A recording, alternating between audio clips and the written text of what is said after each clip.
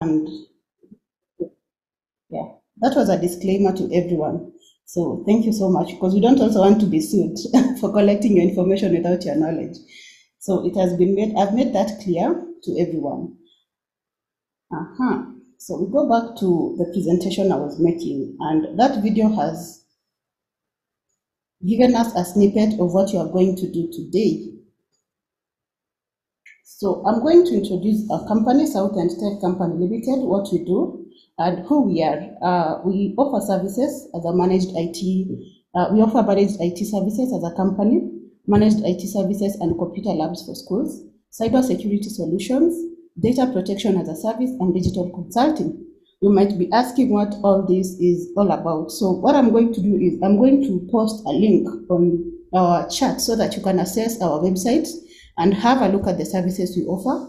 We'll also wish to know the clients we work with, and the clients we work with as the nexus now between these managed IT services, managed IT service and computer labs for school, cyber security solutions, data protection as a service, and digital consulting comes in the sense that most institutions we walk into every day collect personal data, like hospitals, financial institutions, circles, educational institutions.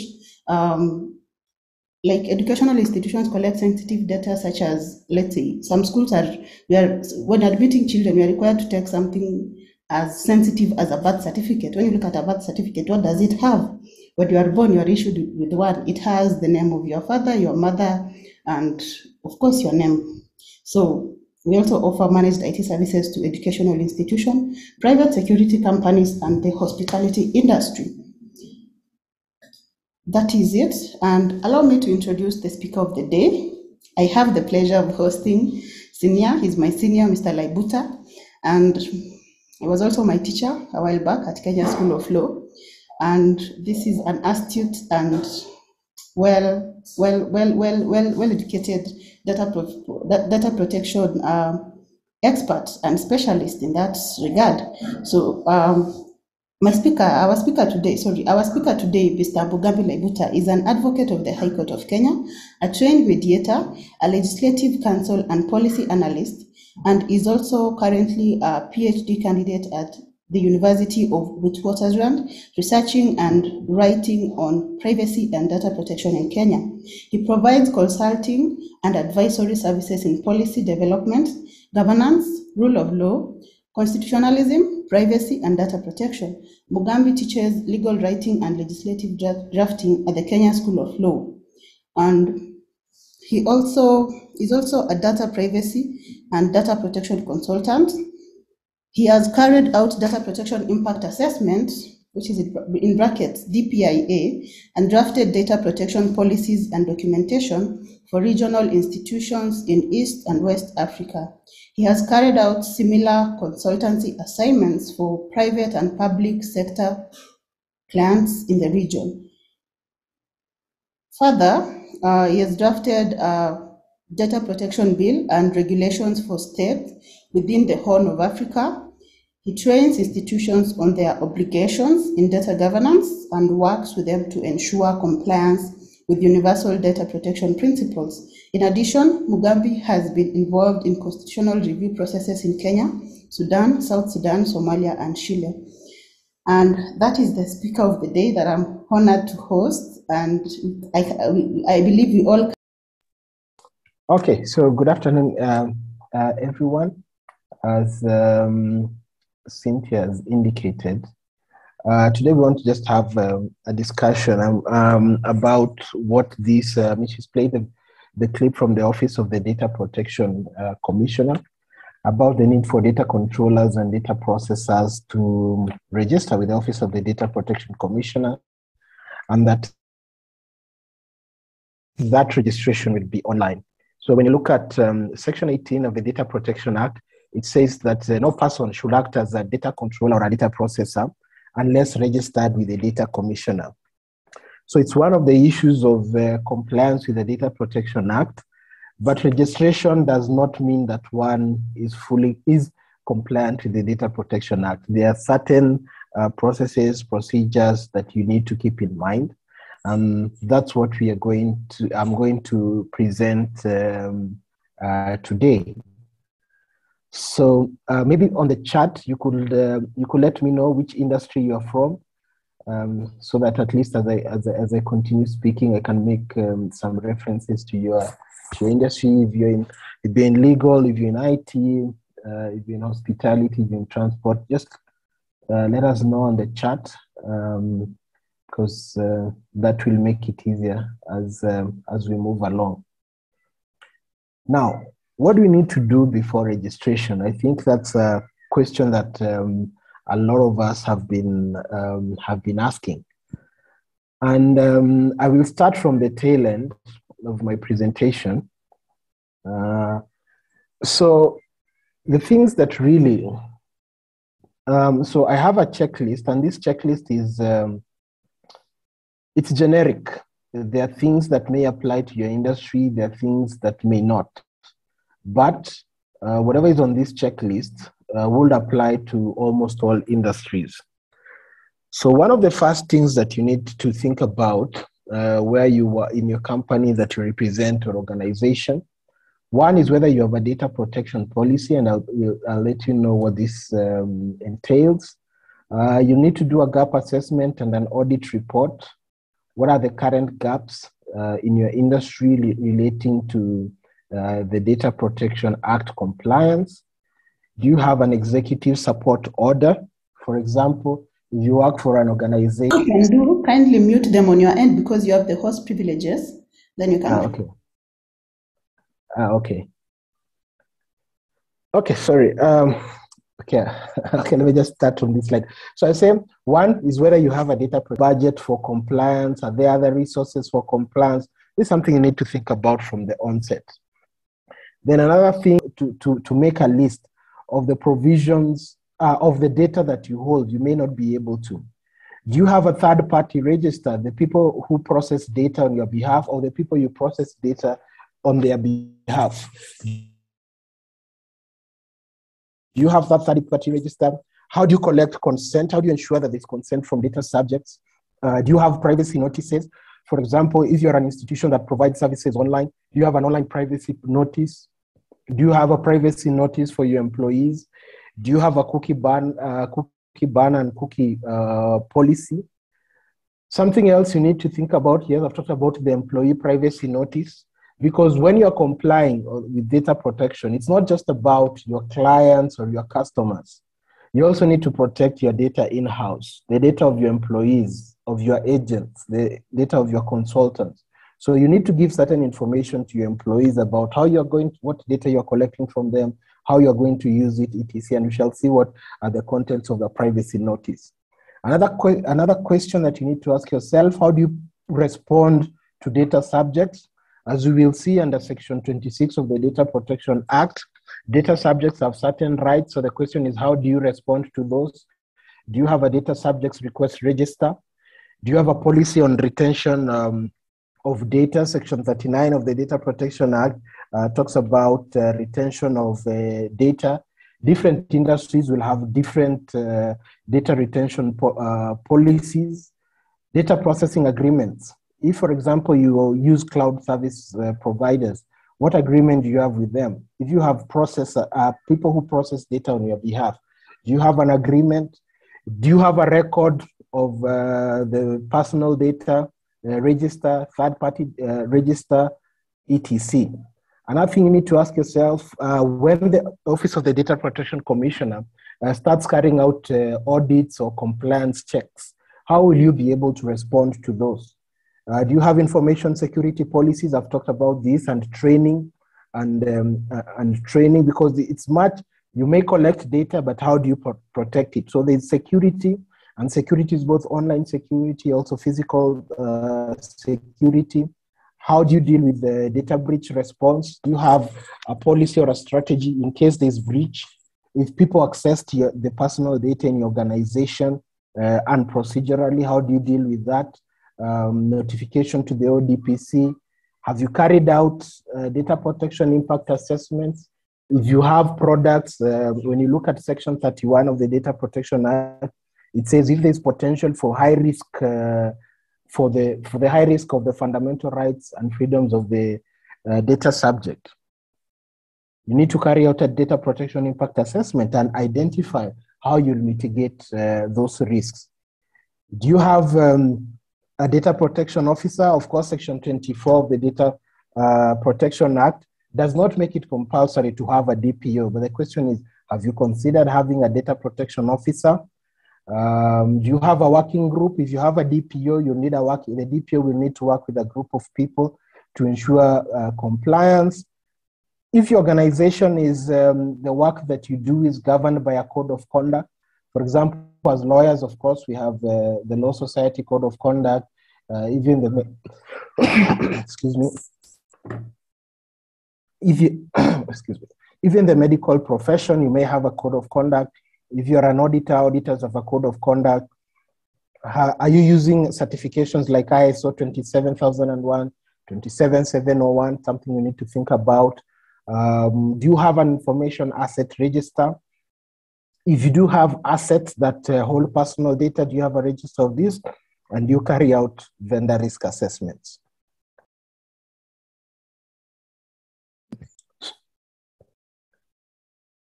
So in short, these are some of just the items that you need to think about compliance. And I'm sure as I go through this, you are seeing some of the issues perhaps in your organization, in the institution, where there may be a need for you maybe to improve or to have some of those items there checked off. Now, when we are talking about the Data Protection Act, I'll just start with the basics. We have different key actors. One, of course, is the data subject, the individual, who is you and I. And as I said, when you're thinking about compliance, it's not just compliance for the purposes of your customers or your clients. You also have to ensure that the same way you protect the data of your clients or your customers, it's the same way you need to protect the data of your employees, of members of the board, of your consultants, of your agents. Then we'll see who is a data controller. Cynthia at the beginning talked about data controllers and data processors. And as I made reference to Section 18 of the Data Protection Act and the registration regulations, it's that you need to either register as a data controller or a data processor or both, depending on the kind of operations that you carry out. I talked about the Data Protection Officer, Section 24 of the Data Protection Act. And looking at the comments on the chart, for example, you'll find that there are some industries that I always propose that in as much as Section 24 does not make it compulsory to have a DPO. If, for example, you're in the financial industry, if you're in fund management, real estate, if you're in hospitality, there may be need for you to seriously consider having an in-house data protection officer. Then, of course, we have Data Protection Authority, and for us, that's the Office of the Data Protection Commissioner. And basically, those are the key actors when you're thinking about compliance. Now, when you are thinking about should you comply, Section 4 of the Data Protection Act gives us reference. It's the jurisdiction clause. It tells us when the Data Protection Act applies. So when you look at Section 4B1, it says if you're a data controller and data processor who is established or resident in Kenya and processing personal data while you're in Kenya, then you must comply with the provisions of the Data Protection Act. So which means, for example, Southend is registered in Kenya, established in Kenya, and it's processing personal data while it's in Kenya. Therefore, this means Southend must comply with provisions of the Data Protection Act. Then we may have institutions that may not be established in Kenya or are not resident in Kenya, but they process personal data of data subjects located in Kenya. An example is like Google or Facebook. Google, Facebook, Twitter, Instagram, or cloud service providers. They are not established in Kenya, they are not resident in Kenya, but they do process personal data of people located in Kenya. For example, you may have an account on Facebook or Instagram, and Instagram is not registered in Kenya, but it's processing your data. So they must comply with the provisions of the Data Protection Act.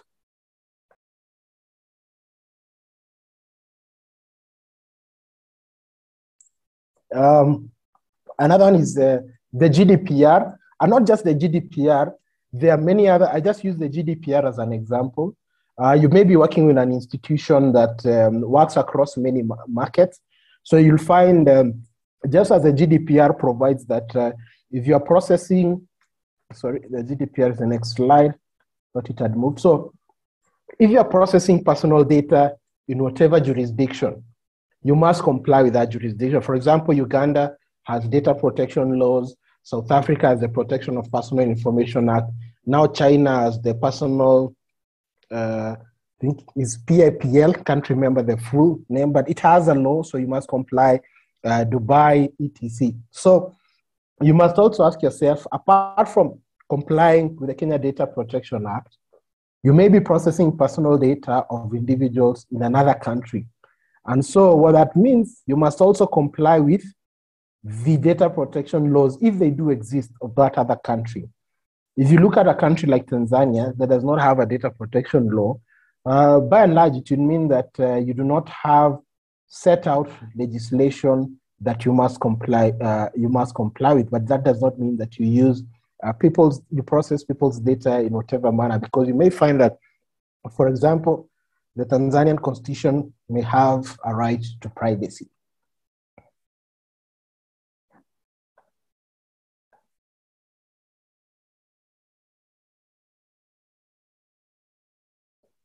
Then one of the fundamental questions that we need to ask ourselves, and you'll find that this, especially people who've practiced data protection compliance for a while, is that debate. Are you a data controller or are you a data processor?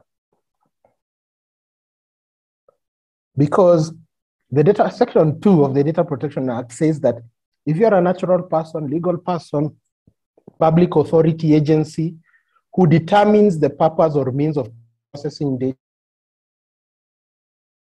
then you're a data controller. There's a convention which is called Convention 108 of the under the European Council, and it uses the words "makes decision." So the person or the institution, whether a legal, natural person, that makes the decision about how the personal data is going to be processed, then that person is the data controller. Then the data processor, of course, is the legal public authority agency who processes personal data on behalf of the data controller. And this definition, when you're making a determination, because as you saw in the registration regulations, you may register as a controller or a processor or both. So you'll find that many institutions will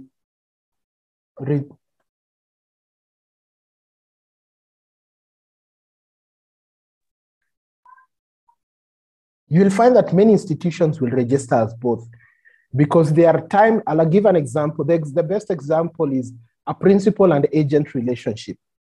So the principal usually instructs the agent what they want the agent to do on their behalf, and the agent must comply with what the principal is telling them. But at times, the agent may also be a principal in another transaction, okay? So that's how the easiest way, especially from a legal sense, to think about a controller processor is that principal-agent relationship. So what this means is that once you make this determination, then you will know how to register.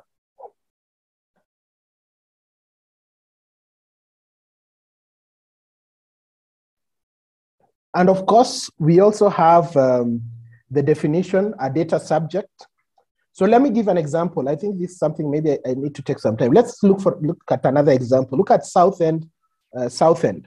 So Southend may be a principal in terms of maybe a data controller in terms of hiring its staff, because Southend Limited has a legal officer, it has a CEO, it has a HR, etc.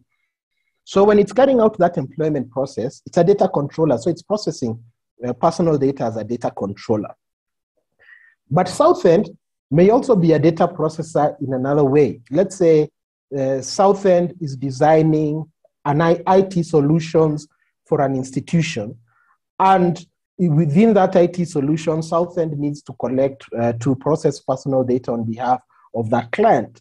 Then at that particular point, Southend is a data processor, because this IT solution by Southend, it does not belong to Southend. Southend has just been contracted. And Southend is also processing personal data for that reason. So in that scenario, you see that Southend at one particular point is a data controller, and Southend at a particular point is a data processor. So it's important to make those distinctions and be very clear where you fall within that spectrum. Then the data subject, of course, is an identified or an identifiable natural person who is subject to personal data. So in Kenya, basically, excuse me, in Kenya, basically, this is a human being. So long as somebody is a human being and personal data relating to them may be processed, they are a data subject. An identifiable natural person, you will find that within the registration regulations, there's certain data that you must, there's certain information that you must provide to the Office of the Data Protection Commissioner. So when you look at the registration provision, it says one of the things that you need to give is that, so Regulation 5 says that an application for registration of a controller or a data processor shall be informed DPR1 in the first schedule, be accompanied by registration fees. Then an application shall be accompanied by a copy of the establishment documents, particulars of the data controllers or data processors, including name and contact details, a description of the purpose for which personal data is processed, and a description of the categories of personal data being processed.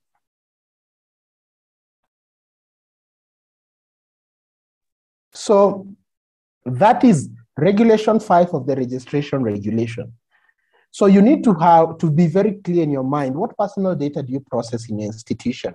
And as we shall see further down this presentation, you need to carry out what we call a data inventory for you to know the categories of data that you're processing. And categories of data could be just normal personal data, which is the information that can identify an individual, and you can identify an individual in many ways. Let's look at, for example, this webinar. Southend got your name, at least two names. Perhaps it was optional, but perhaps you may have provided your telephone number, or when you paid via M-Pesa, they got details about the payment details, and of course your email. So this is personal data that can identify you. So if Southend core business is carrying out webinars, when they're registering with the Office of the Data Protection Commissioner, they'll say, oh, by the way, we collect people's names, emails, phone numbers, M-Pesa details, etc. And we use this information for registering people for webinars. We also have what we may call sensitive personal data, which is set out here. So sensitive personal data, as you'll see under the Data Protection Act, requires a higher level of protection. But also,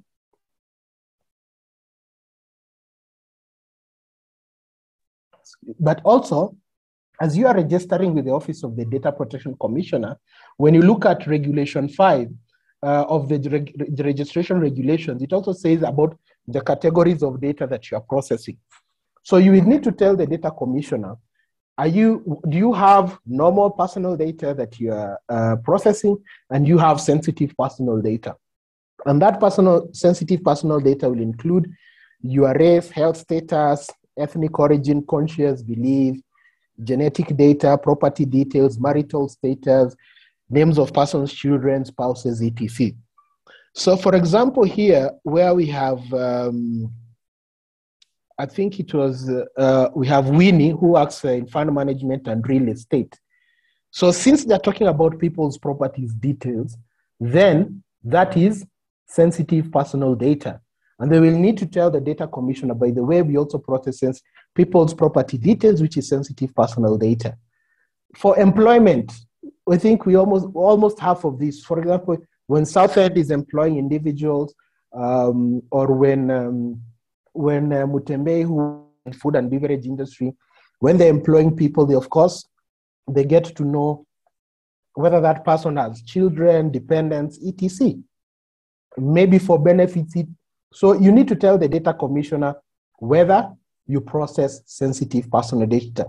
And it's important to get this distinction because it's part of the registration process, and it's also part of what information you need to have for you to know how to comply.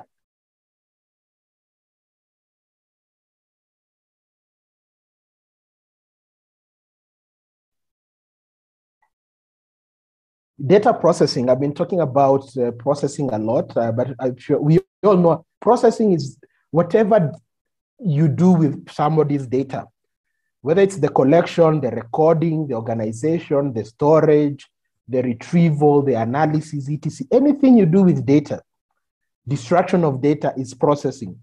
So the Data Protection Act, it deals with the processing of personal data, which is anything you do to personal data. So, but there are questions you'll ask yourself in terms of compliance. How do you collect data? How do you record the data? How do you structure your data? Do you use technology to do all this? Where do you store your data? Do you store your data in physical cabinets, in files, hard copy? Do you store your data in the cloud? Where is that cloud situated? How do you use this data? Do you disclose this data to third parties? For example, of course, if you're an employer, you disclose your data to KRA, personal data to KRA, to NHIF, to NSSF, to SACCOs, to banks for purposes of payment, all this to trade unions. If you have employees who are members of trade unions, you need to share their data with the trade union. So these are the questions you ask. How do you do this? How do you collect? How do you record? How do you store? How do you adapt? How do you disclose? How do you disseminate? etc. Also, how do you destroy? If there are instances you may need to destroy data, you need to ask yourself, how do you do that?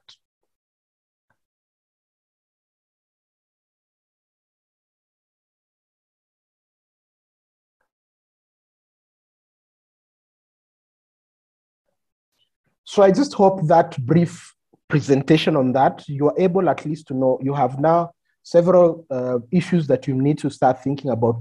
The checklist on compliance, to the questions you need to ask yourself, how to identify whether you're a data controller or you're a data processor, and you've already started to think about what kind of data do you process within your institution? Is it sensitive data or is this just general data? Now,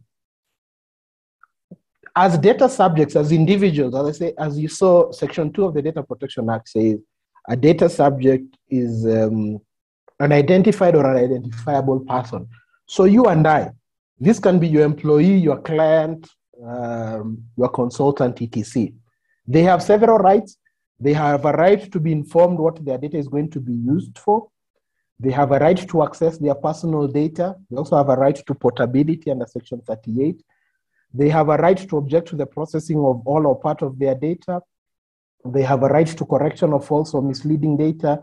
They have a right to deletion of false or misleading data. So some of the questions that you need to ask yourself in terms of compliance, do you have systems that will enable a data subject exercise their data subject rights under Section 26?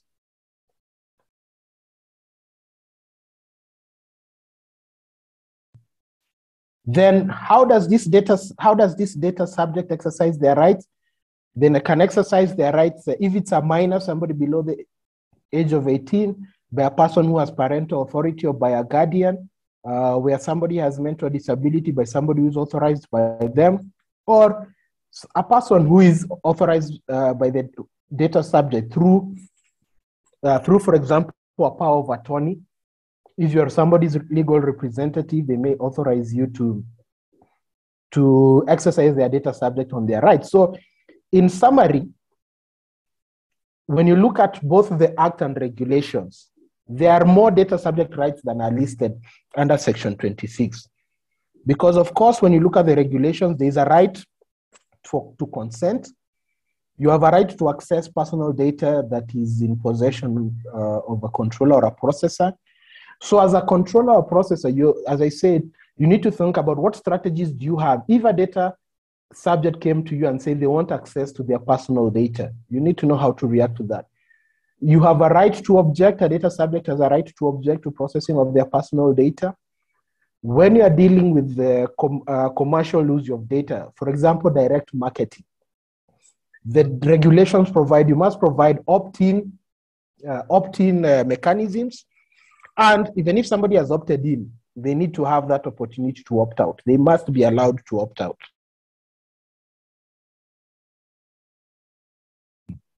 There's also rectification.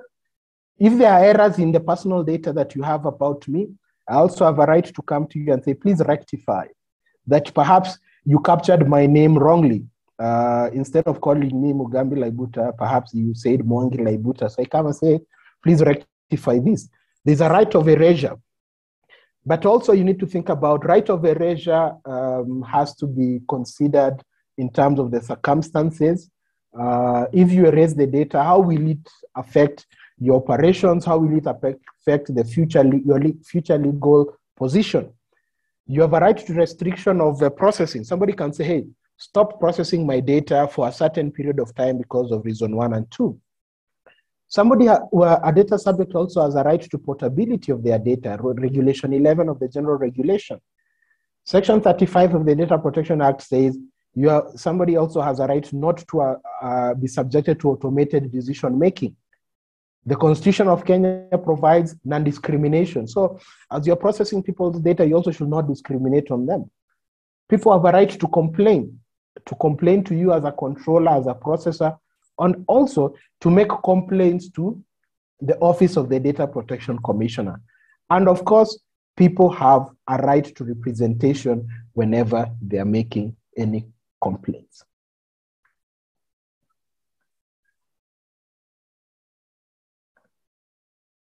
Any questions so far? Before I go to the next subheading. We have a question in the chat box from Doris. To actually enlighten you on how. And Doris, yes? Doris is asking, have your cyber safe. A company utilizes a HRIS system and its HR personnel manage the systems, e.g. for leave and performance management. It procured the system from a third-party vendor. Which entity registers as a data controller and which one registers as a data processor? Okay. Anyone who may have an answer to Doris, let's have just a brief discussion. You can just unmute yourself and speak. Anyone who has an idea, is the data controller and the data processor there? So a question for Doris before we continue.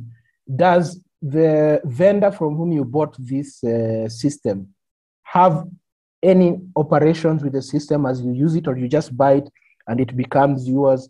You don't need any troubleshooting, or does the vendor handle any personal data?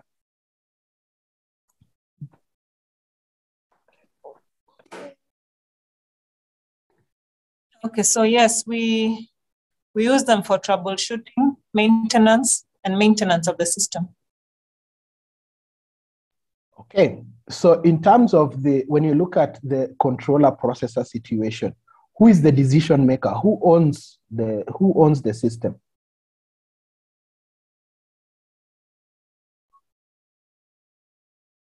Doris, who makes the decisions about how the system is going to be used and what personal data? The company. The company, correct? So in that case, that makes the company what? Controller. Yep, and the vendor? Can the vendor act under their own instructions, or they must always act on the instructions of the company? They must always act on the instructions of the company. So in that case, they are processor. Correct. Thank you. Any other question, comment? Okay, I'm not seeing any other. So Julius is asking, is personal data relating to mental health sensitive data? Let's go back to the definition of sensitive data. So Julius, when you look at this slide, it says health status. Is somebody's mental well-being part of health status? Yes, it is. Yep.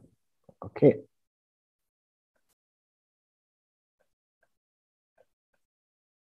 Okay, let's carry on. Now, so that is just as that with that introduction, under Section 25 of the Data Protection Act, we have what we call data protection principles. These are principles that data controllers, data processors must comply with.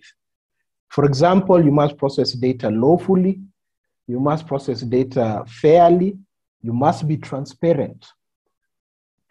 Then there's the issue what we call purpose limitation.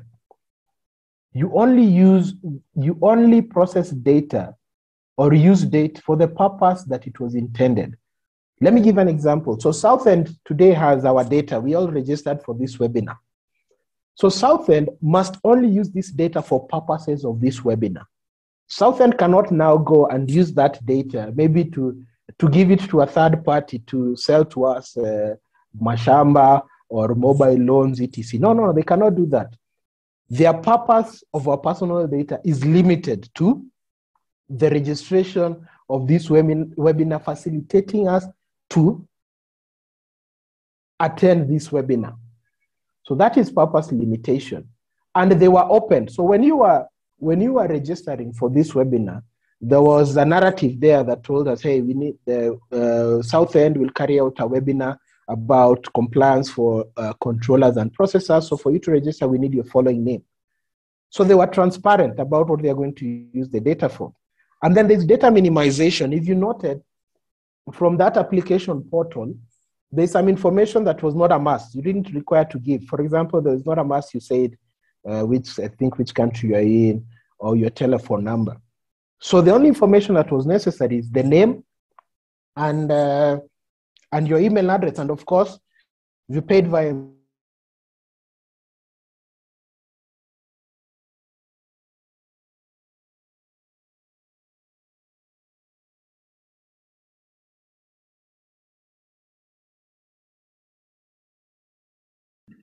Okay, we can't hear you, Mr. Laibuta. Can you hear me?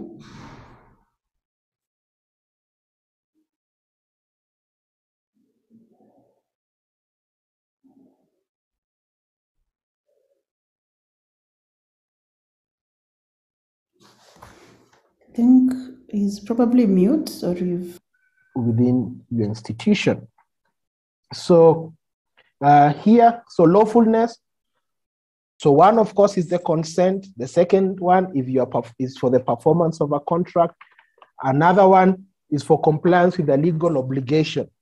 For example, if Southend wants to hire, let's say a PR manager, and that Southend gives a list to that PR manager and says, oh, you need to provide us the following information, your KRA PIN, your NSSF, NHIF. This PR manager cannot say that I will not provide you with my KRA PIN. Why? Because tax compliance is in the Constitution and is in the tax laws. And Southend has an obligation to report tax, to report income.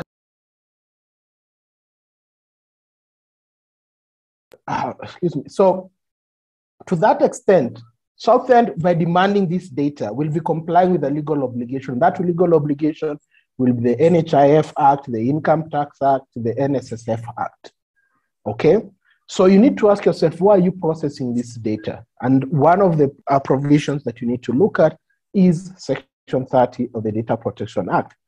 I talked about consent, and there are some simple conditions for consent. For example, one of the ways that you can show compliance is that you have obtained consent, and Section 32 of the Data Protection Act says that it is the data controller and the data processor who bear the burden of proof that the data subject actually gave consent. So it's not for the data subject to say that I gave consent. No, it's for you as a controller or a processor to prove that you did obtain consent.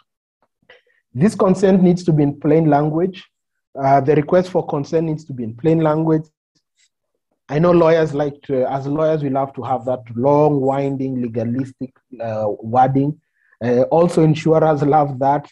Also, people in the banking where you give terms and conditions that are in small print, that are in archaic language. No, it says all this should be in plain, simple language. And somebody has a right to withdraw their consent at any time. But also, you need to explain to someone, if they do not provide their consent, what are the consequences? For example, the example I gave of a PR manager being hired by Southern, if they say they shall not provide their KRA PIN, the NSSF and NHIF, then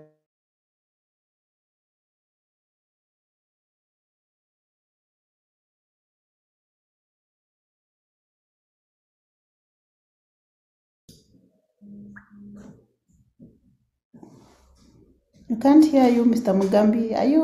Can you hear me? It's like we've lost you again.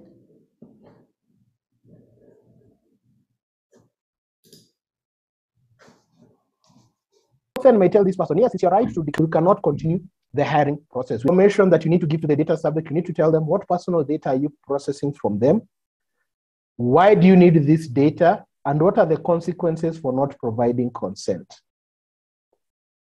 What will you do with this data, and what are the possible risks? Who are you going to share this data with? How long are you going to keep this data? How secure will this data be in your custody? What are the rights of the data subject? So the rights of the data subject for us, you just make reference to Section 26 of the Data Protection Act. And you need to provide this person with contacts for details in case of breach. So you'll find it is very important to give your data subject this information. The data subject being your member of staff, your employee, your board member, your client, your customer, etc. Then I also talked about purpose limitation. I think I've dealt with this. Don't use data for the purposes it was not intended. Like as I said, now Southend cannot give, let's say, the data that we used to register here and give it to a supermarket to tell us what offer they have on Saturday. No, you can't do that. You only process data for the purpose that you told people you are collecting it for. The same way, it is wrong when, for example, you go to a restaurant and you pay for a beverage or for lunch, then they start sending you offers. Unless you had consented to those offers, they are not meant to do that in terms of the principle of purpose limitation. Accountability, I talked about how do you ensure accountability? Of course, between the data controller and the data processor, where there's a data controller, data processor relationship, there needs to be a well-written agreement or a contractual obligation that sets out what is the role of the controller, what is the role of the processor. For example, I think that example has the question that was there about the HR system. If the vendor is to have access to the personal data of the members of staff in this, it needs to be clearly stated, written in a contract. What kind of access will they have? How do they get access? Do they need authorization? What does that authorization look at? etc. Now, data sharing, also when you're transferring data out of jurisdiction, the same, you need to have very clear contracts. You need to keep very good records. You will find that when you look at, please note this, look at section 62.2 of the Data Protection Act. And this is what it says.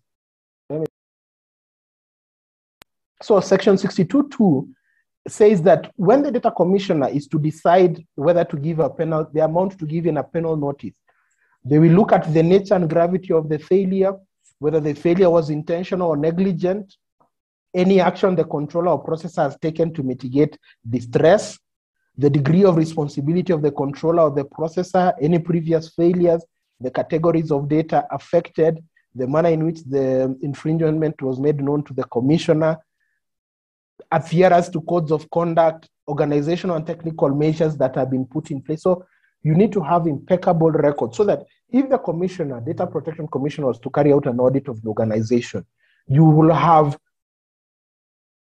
records about how you have been complying with the provisions of the Data Protection Act. So record keeping, good record keeping helps you in accountability. Also accuracy, I think I talked about accuracy. So this is storage limitation. I've talked about storage limitation. Now, Section 41 of the Data Protection Act talks about privacy by design privacy by design and privacy by default. So this just means that you need to embed in your systems, in your products, in your business practices, you need to have personal data considerations before you collect and process personal data. The issues of the policies, the privacy notices, the DPOs, the data protection impact assessment, etc. You need to have a very clear data inventory. Then by default, the privacy by default basically is that by default, you ensure that the data subject enjoys the strictest privacy rights possible.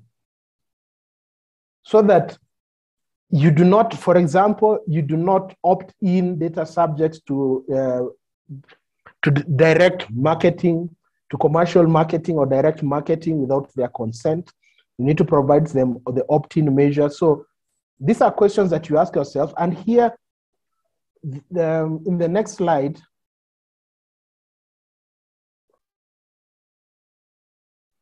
so privacy by default and privacy by design, you need to ask yourself certain things, which you'll find that I have already talked about. Do you process personal data only on lawful grounds? Do you adequately fulfill data subjects' requests? If somebody requests for a copy of their data, erasure of their data, or correction of their data, do you deal with that? How do you ensure that all conditions for a valid data consent have been fulfilled? Can you prove that under Section 32, that you have actually gotten the consent from the data subject, which is free, prior, and informed consent? Do you have a data retention policy? Do you carry out regular data protection impact assessment?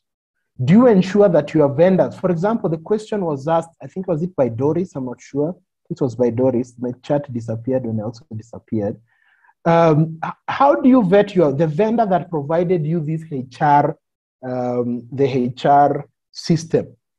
Have you vetted them, or did you vet them to ensure that they also comply with certain basic principles, cybersecurity principles, data protection principles? Because you may be compliant, but your vendors are not compliant, and your vendors have access to the personal data that you hold.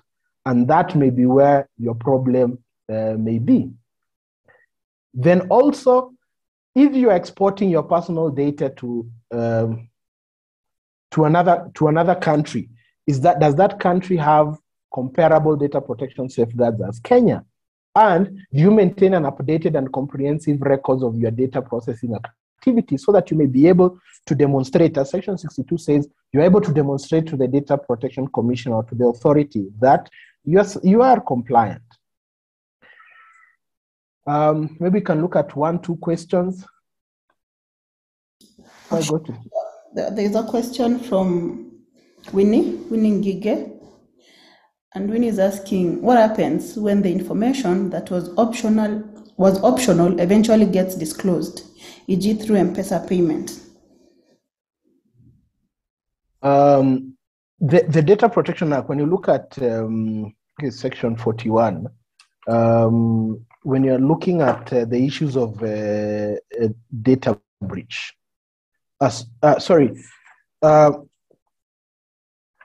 43, when you're talking about breaches, Section 43, when you're talking about data breaches also includes disclosure of information. So where information about your M-Pesa transaction is disclosed and it was not supposed to be disclosed, that may amount to a data breach. And depending on the scope of the data breach, the Data Protection Act, Section 43 says if there's a data breach, you must notify the commissioner within 72 hours. You must notify the data, the data subject within a reasonable time. It doesn't define what a reasonable time is. So it also depends to what caused the disclosure.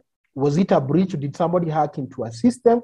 Or did the controller or processor actually go out of your way to maybe sell this data to a third party?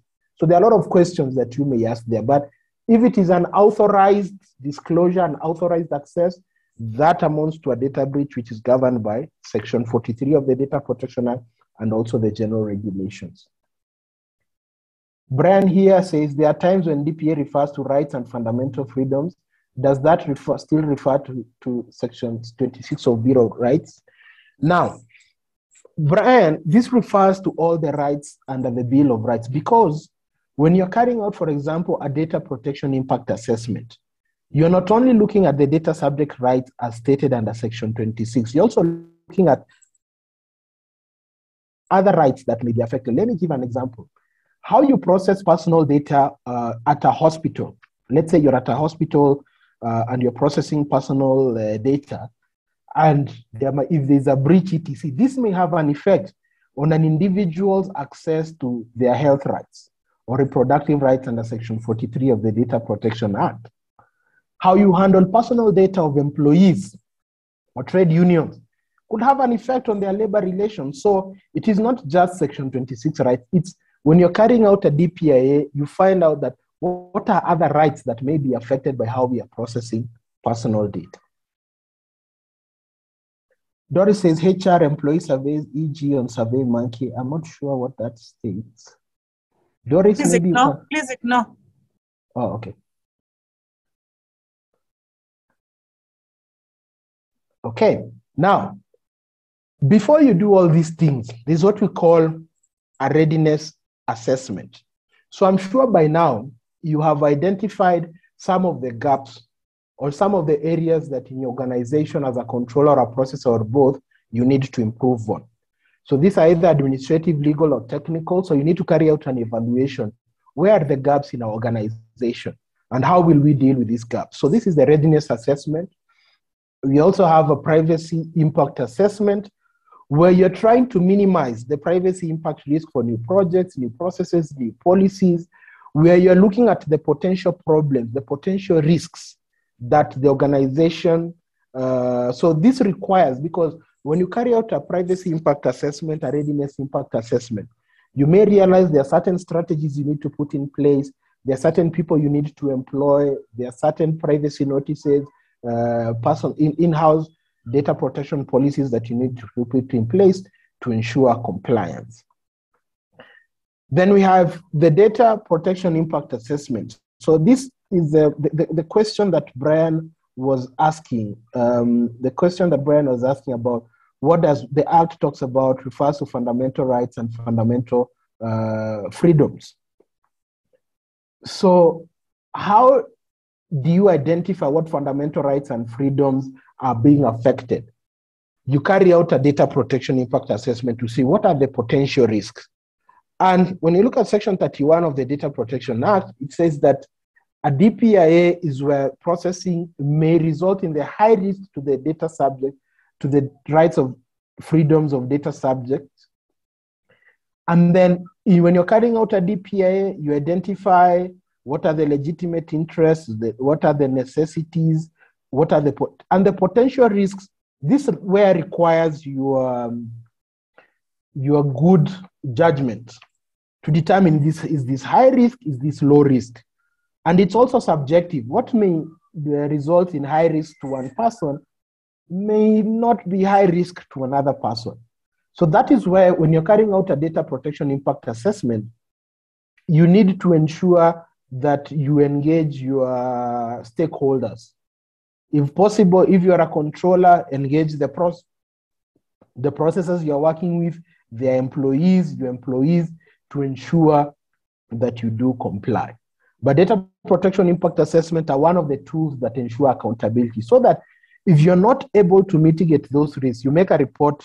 If you have a challenge, if you are experiencing challenges to mitigate those risks, then you need to give a report to the Office of the Data Protection Commissioner. And Section 31 and the general regulations give you guidance on how to do that. When we are thinking about compliance and accountability, one thing that we need to do is, please just look at this wheel. I usually call it the wheel of compliance or information governance from this company, Sibenco Pty Limited. Data protection is just one of the components of complying, of information governance compliance. Because data protection does not exist in isolation or does not exist in a silo. There are very many other strategies that you need to put in place in terms of your program management, in terms of, look at, for example, here, this wheel, we have one, we have cybersecurity. I think almost every organization, I think many organizations these days, even the small micro enterprises, the small, medium, and micro enterprises, they use technology like a smartphone for their transaction. That is technology. So the question is, in cybersecurity, what is the nature of your IT infrastructure? How do you protect your IT security? How is your IT security? How do you protect your IT infrastructure? Do you have IT security policies, procedures, and processes? How do you decommission technology? Let's say you are using a version 2022, and next year you want to buy equipment that is version 2023. How do you get rid? How do you destroy? How do you decommission the old technology? Then we have privacy and data protection as part of a cog to this wheel, where we are looking at the privacy framework, policies, procedures, and processes, incident response plan for data breaches, remediation plan if there is data breach. You also need to ask yourself, how is your records and information management? How do you keep your records? How do you archive your records, both physically and online? How do you carry out your storage and archiving? There are people, you'll find that there are institutions, for example, that use third-party archiving professionals. So that's something to think about. Document storage. People who use cloud, I think almost everybody uses cloud service provision. There are some that, there are some institutions that have capacity to have internal cloud services. Others you have to outsource. So you need to ask yourself the question, those vendors that are providing to use this service, this cloud service, this archiving, are they also compliant with the Kenyan Data Protection Act? Then data governance. What data policies, procedures, and processes do you have? How do you collect? Do you have a policy about how you collect your data? How you analyze your data? How you share your data? How do you ensure data integrity? And the data management is basically how you create data, how you use the data, how you move data, how you store data within the organization. In that wheel, there's also their e-discovery. How documentation for litigation, for regulatory investigations, for inquiries, for audits, etc. How do you deal with that within your organization? Data analytics. You see, as you're processing this data, you want also to use this data for, you want to use this data to analyze, to see whether you're making good business, whether you're making profit, whether your customer base is expanding or it's shrinking. So how do you carry out your data analytics? How do you detect risk and fraud? How will you use this personal data that you're processing for knowledge management to develop new products and new services? Then risk and compliance. Do you have risk and compliance policies and procedure? How do you detect risk and fraud? And how do you audit and assess compliance? Not only compliance for data protection, but also cybersecurity, records and information management, e-discovery, data analytics, data governance. So the purpose of this wheel, I love sharing this wheel, this circle here, this pie here, because it helps you understand, it helps me and you and I understand that data protection does not exist in isolation. It works hand in hand with other cogs of the wheel, or the gears that push your institution forward. Okay, any question? There's a question here from Brian. Brian Oteno is asking, what are the specific parameters for distinguishing default from design? Any example? Okay, privacy by design is basically, okay, let me start by default. By default is the easier one. Privacy by default is that, let's say you have an application, a mobile phone application. By default means that when a data subject is accessing that or is using that application, you are ensuring you are collecting, you ensure that you have informed there's good information about what information that app is collecting. You enable them to exercise their data protection rights, opt in, opt out. You're only collecting the minimum amount of data that you do require. So that when this person is using that piece of technology, their data protection rights, the data protection principles are at a very high level. So even if it is you want to use their data for direct marketing, you have opt-in. So you have an option that tells them we will wish to use your data for direct marketing. Do you wish to opt in? If it's not by design, you will have an opt out. In as much as the Kenyan laws are it's an opt in, you will have opt out. And even if they opt in, you must give them opportunity to opt out. Are we together? Then privacy by design is the whole ecosystem relating to coming up with this application. So this organization that came up with this application, do they have policies? Do they have data protection policies? Do they have privacy notices? Do they have DPOs? How do they deal with the data subject access request? How do they deal with security of the data?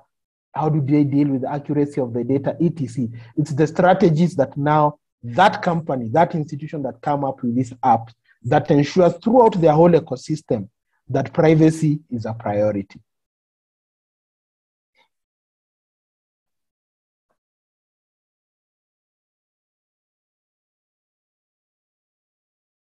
Okay, there's another question in the chat box, and Simon Mushiri is asking, do you mean to comply with the data protection, one must comply with all issues on information governance will? How can I explain this? I want to use a simple example. It's okay. Simon is like you have a house. Let's say, look at your house. You've built a house. Then, of course, as you live in that house for some time, it will have problems. Then maybe one of the problems after maybe 5 years is the roofing. It starts to leak. But you also have electrical problems. Maybe you might have some of the tiles are broken, etc. But for some reason, you don't want to deal with all these problems at once. So you say, I will ignore the roofing issue. It can continue leaking, and then I'll deal with the electrical issue. So what this means is that your house is still not complete because of these challenges that are being faced left, right, and center. Maybe you have a floor issue, you have a piping issue. So one thing that you need to remember, and when you look at this wheel, all these things relate to personal. When you're processing personal data, it's most probably, it's impossible for you not to have one of the cogs of the wheel applicable. Let's look at e-discovery, for example. Regulators may come knocking at your door. And if they come knocking at your door for us, they'll be looking at, if they want to fine you, they look at section 62, how to fine you. So for example, if you didn't have good records, then you're in problems. Then also if you're an institution that is processing personal data and you don't use this data for knowledge management, then why really are you processing this data? Because you need this data. For example, for your employees, you need to analyze, crunch that data to know how old are your employees, how often do your employees take leave, what is their age, how long do they stick around, how much do you pay them, how much do they expect to be paid over a certain period of time. So those insights are important for you for planning purposes. So it's okay, there are people who will say, I'll ignore one of the components here, I will ignore the records and information management bit. I will not have a good archiving or a good storage system. But then when you need to go and retrieve this data, you'll be in problems for not having a good archiving, a good disposal. Let me give an example on disposal. So I'm sure you've read this in the paper. So there's this company that was merging with another company. It was acquiring another big company. But this company being bought did not decommission their technology well. So that when the company that bought them went and looked at this quote unquote decommissioned technology, they realized that the information they got when they are buying this institution was wrong. They should have bought this company for a lower amount. How did they find that? Because this company that was being bought by this bigger company had not decommissioned their technology well. These people came and they were able to retrieve information from the quote unquote decommissioned technology. So it's very important that you have all these strategies in place.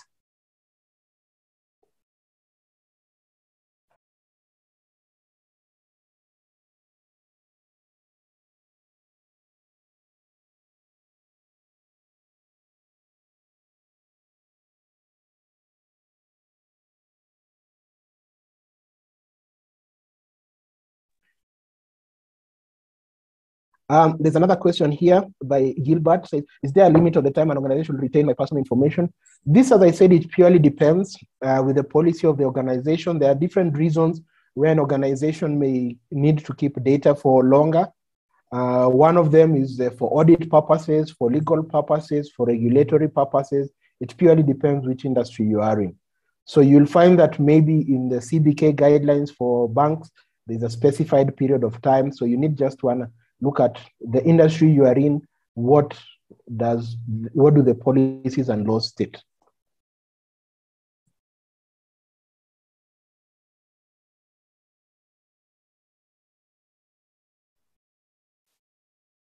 Okay, now let's look at the Office of the Data Protection Commissioner. So the person, the institution that will come knocking at your door to ask questions is this office, the Office of the Data Protection Commissioner. Remember the clip that Cynthia played at the beginning? It was the Data Protection Commissioner giving this information when registration starts. Now, to know the role, the function of this office is under Section 8 of the Data Protection Act.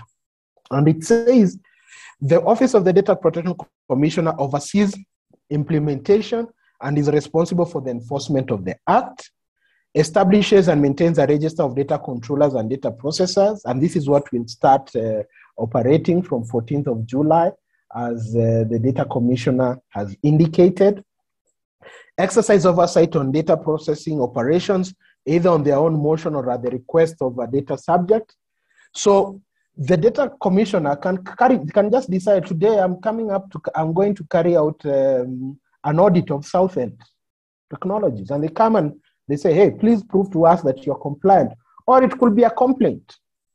Somebody could complain and say, hey, I don't like the way Southend has been processing my data. And the Data Commissioner comes in and carries out an audit. It also says the Commissioner may promote self-regulation among data controllers and data processors. This self-regulation is usually in different ways. It's usually in codes of conduct, in terms of certification system. So you'll find, like, for example, ISO 27001, 27701 are some of the certifications that promote self-regulation. Then you have also industries that promote self-regulation, for example, like the banking industry, where we already have provision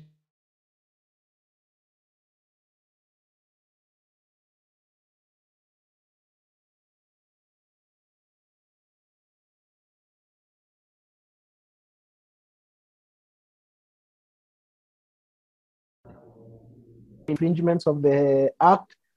It may take any measures to bring provisions of this Act to the knowledge of the general public. So it is the Office of the ODPC to inform the public about their data subject rights. What are their obligations? The ODPC may carry out inspections of public and private entities. It may promote international corporations, etc. Then Section 9, in terms of the powers, the ODPC may conduct investigations on their own initiative or on the basis of their complaint. They may facilitate conciliation, mediation, and negotiation. I'm sure, or if you have not done so, go look at the complaints regulations. So there are 3 regulations that were published at the beginning of this year. They are the general regulations, the complaints regulations, and the registration regulations. Then the ODPC may summon a witness. So you may be summoned to give evidence, just the way a court of law may summon you. You may be required to give explanation or assistance to the ODPC. The ODPC may issue administrative fines for if you fail to comply with the provisions of this Act, or if you fail if you fail to comply with the provisions of this act, the ODPC can issue fines. And we'll shortly look at what these fines are. So when you look at the ODPC, the Office of the Data Protection Commissioner, is a regulator, is an auditor, is an educator, is an enforcer, is a policy advisor, is a negotiator, is an ambassador, is a consultant. So all this. And what we are hoping as the Office of the Data Protection Commission is setting up, we hope that this office will be more proactive than reactive, so that it helps, so that it works with controllers and processors to ensure that they are compliant, not only waiting when their problems occur, but also actively engaging the public to ensure that they also understand what their data protection rights are. Now, when you look at Section 63 of the Data Protection Act, excuse me, Section 63, it sets out the administrative fines. It says, in relation to an infringement, the fine may be up to 5 million shillings, or in the case of an undertaking, 1% of annual turnover of the preceding year, whichever is lower. A lot of people may look at this. You may be a large corporation and you may think 5 million shillings, it's even less than what you use per week for tea, lunches, etc. So it's easy to pay. But then there's Section 65 of the Data Protection Act. Section 65 talks about compensation for data subjects. And it says, a person who suffers damage by reason of contravention of the requirement of the Act is entitled to compensation for the damage caused. But when you look at 64.4, it says damage includes financial loss and damage not including financial loss, including distress. How do you quantify distress? So when you may feel that Section 63 on the 5 million or 1% of the annual turnover, it's money you can easily pay. But then look at it this way. Under Section 65, if the ODPC was say, let's say there's a breach that has affected 1,000 data subjects. And the ODPC says for these 1,000 people, the compensation for each one of them will be 100,000. Now you see, your risk shoots up, because 1,000 times 100,000, and perhaps you are just thinking of that 5 million we will pay, or that 5% of annual 1% of annual turnover we can easily pay. But the compensation for damages may be where the problem comes. So that is why it's very important to continually set out processes to comply with organizational and technical measures, and also to remember that compliance is not an event, it is a process. And because it is a process, you need to keep good documentation, record how you're complying, so that at the event the data commissioner, the regulator is to come knocking at your door, then you will be able to at least prove that you've done something. So instead of the penalty being 5 million shillings, they may say, okay, we've seen you've done something, but something wrong, but we will fine you 50,000 shillings. But you need to work on 1, 2, 3, so that you don't get the maximum fine. Of course, if you are not happy with the fine, you may appeal to the High Court. The decisions of the Data Protection Commissioner may be appealed to the High Court. I've talked about Section 65, about the compensation. I've talked about Section 63 of the administrative Section 63 of the administrative fines. There are also offenses. So when I'll just look at Section 72 of the Data Protection Act, it has several offenses. It talks about a data controller who lawfully, without lawful excuse, discloses personal data in a manner that is incompatible with the purpose for which the act has been collected, commits an offense. So apart from being a breach, there was that question, I think it was by Winnie. It might be this person has just disclosed information. Then you also may make reference to Section 71. You say If somebody discloses personal data in a manner that is incompatible with the purpose of the act, then that's an offense. 72.2, a controller who without lawful excuse discloses personal data by the data processor without prior authority of the so a processor who discloses personal data without authority of the controller also commits an offense. If you disclose personal data to a third party without authorization, that is an offense.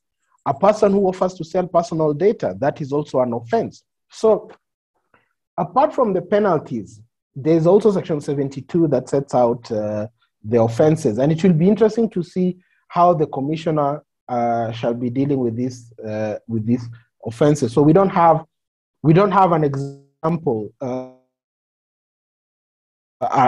that has happened in Kenya about where somebody has been prosecuted under these offenses, or the ODPC has carried out an audit of a certain institution and handed out a penalty notice. So this is something that we are yet to see how the commissioner will act.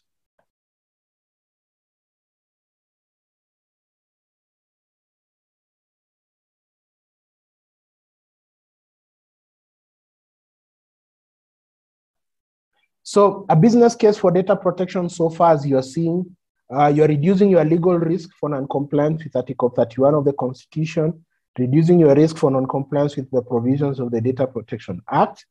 You are reducing your reputational risk depending on which industry you are in.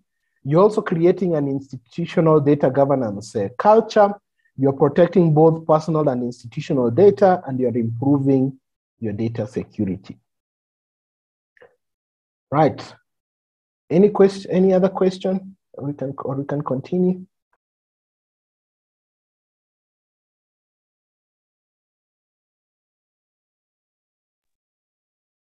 Okay.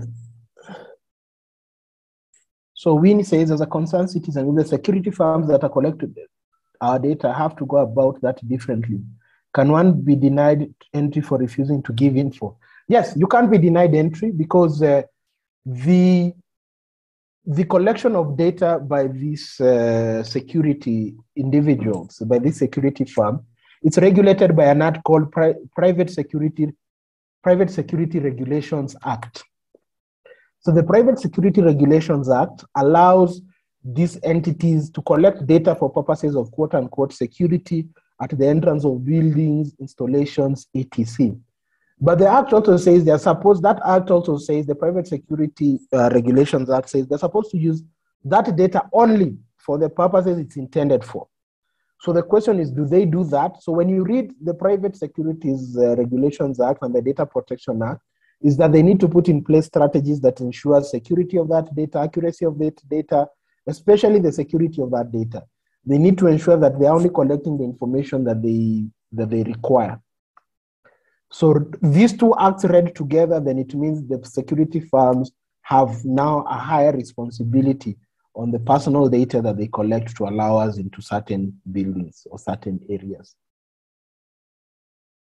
Yes, and yes, of course, you can be denied entry. Management reserves right of admission, and also the fact that there's an act of parliament that provides for collection of that data to the entry points of those buildings.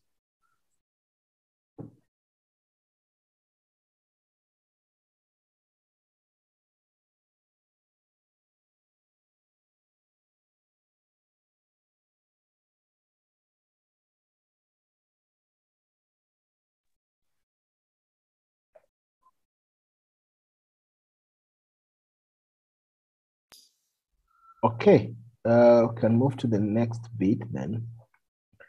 So one of the things that you need to comply, remember when I read, I think it was Regulation 5 of the registration regulations.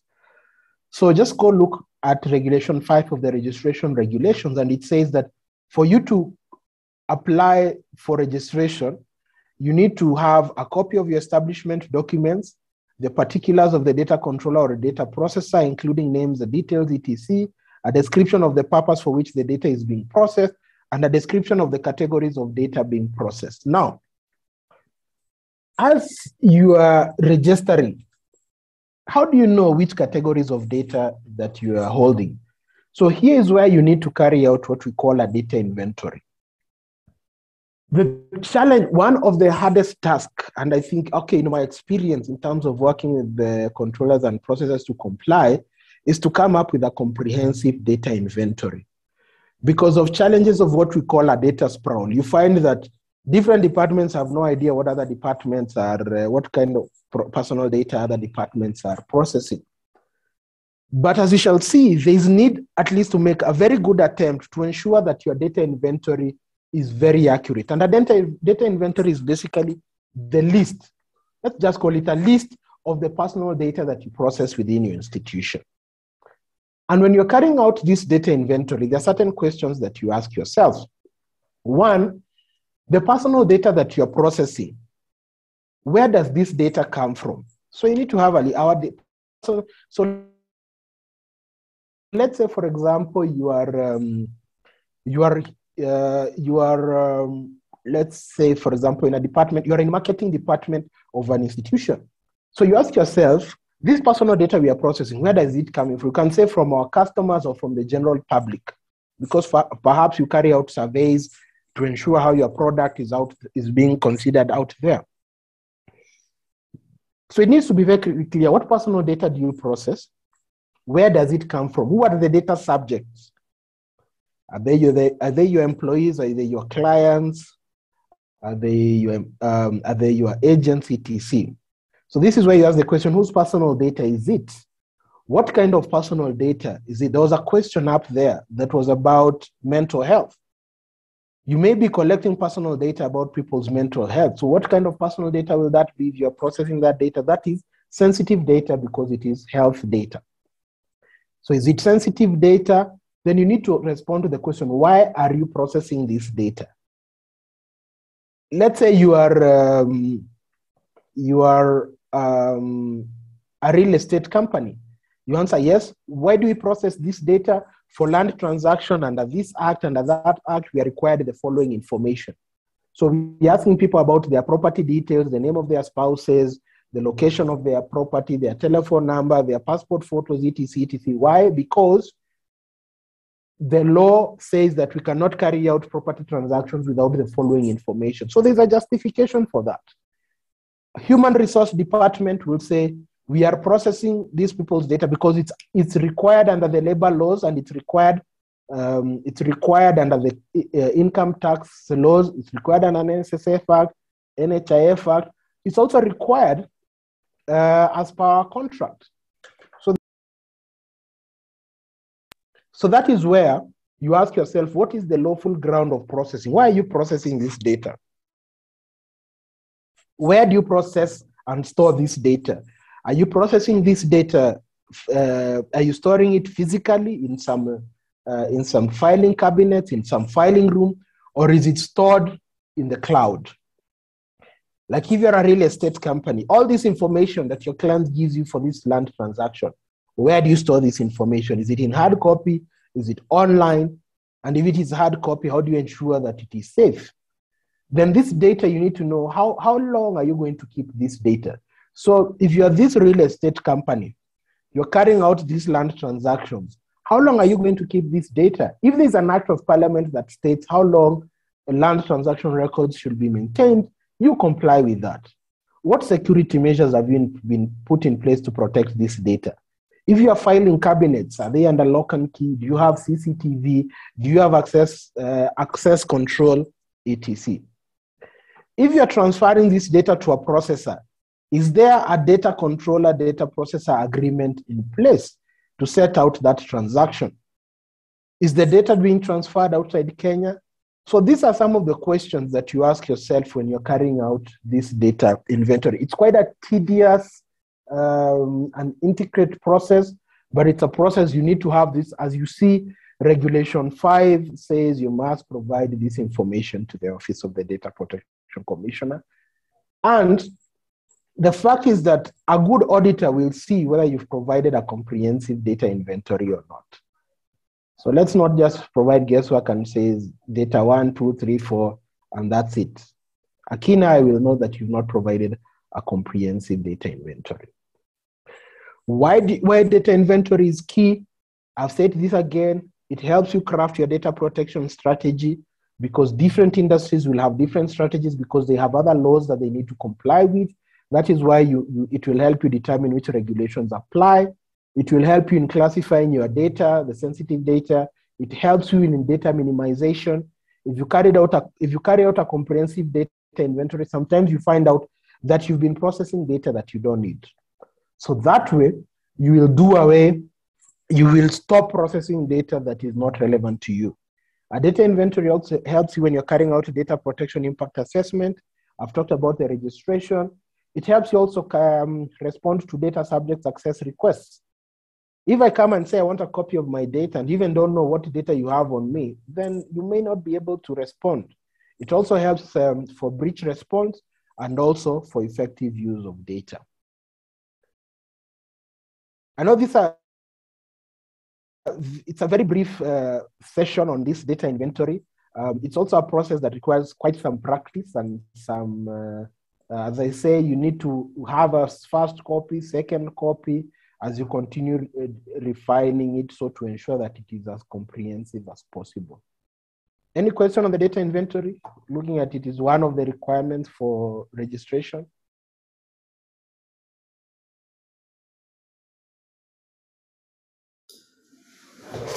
Okay, Cynthia, I would just like to mention something briefly. I like the fact that you've mentioned that the data inventory process is like, I don't want to say a tedious process, but it requires one to put in like so much work to it so that you get to do the discovery and the whole process. So when you mentioned that it's like having a whole department to deal with, then yeah, it's back that, and there's a slide I was to go back to. So it's good that Cynthia has been here to take us through this, and it's like it watered down my my slide, and it's good that Cynthia has the benefit of experience. So yeah, thank you so much for making this very clear. You can proceed. I've not seen any question on the chat or any concern, so you can proceed. Okay. So another thing that, so when you've carried out this data inventory, another reason is the legitimate interest assessment. Because if you look at regulation 5.2, it says you need to give a description of the purpose for which the data is being processed. So of course you've collected all this information here, all this that goes back to this data inventory, etc. But as you're doing that, you also need to ask yourself, for you to comply with that provision, for you to tell the data commissioner why you have this data, you need to continually ask yourself, why do you want to process this data? What benefit do you expect from the processing? Are there any third parties that will benefit from this processing? Are there any wider public benefits to the processing? For example, if you're carrying out health research, medical research, etc., there may be a wider benefit. How important are the benefits that you have identified? What will the impact be if you can't go ahead with the processing? What effect will it have on the data subject? What are the reasonable expectations of the data subject? Like, for example, when you pay for your services via M-Pesa, your reasonable expectation is that your personal data will not be used for other reasons. So you as a controller or a processor, do you appreciate the reasonable expectations of the data subject? Are you complying with any specific data protection rules that apply to your processing? Are you complying with any other relevant law?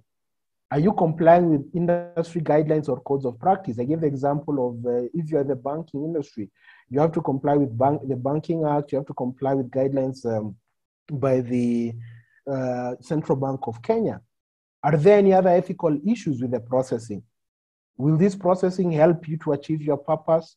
Is the processing proportionate to that purpose? Can you achieve your purposes without processing personal data? Can you achieve the same purpose by processing less data or in a less intrusive, less obvious manner? So this legitimate interest assessment, you ask yourself these questions as you're carrying out, as you're doing this data inventory. So I talked about the registration. So I think I've talked about the description and purposes of processing. How do you determine that? I've talked about how you identify the description of the categories of data that you're processing. And if you're in these industries, canvassing for support, I mean, I think here every day I get texts from MCA in my region, that I need to support them. But the question is, where is the regulator when all this is happening? Who is allowing these people to just process our data and tell us, vote for this guy or that guy? So if you're canvassing for political support, compulsory registration, crime prevention and prosecution of offenders, including CCTV, if you're in the gambling industry, if you're operating an educational institution, health and administration and provisions of patient care, hospitality industries, but this I say it excludes tour guides, even property management, including selling of land. I think there's somebody here who said, sorry, I can't remember who said in property management. If you're providing financial services, if you're in telecommunications, if you're in business that is just about direct marketing, if you're in transport, if you're businesses that process genetic data, it is compulsory that you must register with the Office of the Data Protection Commissioner.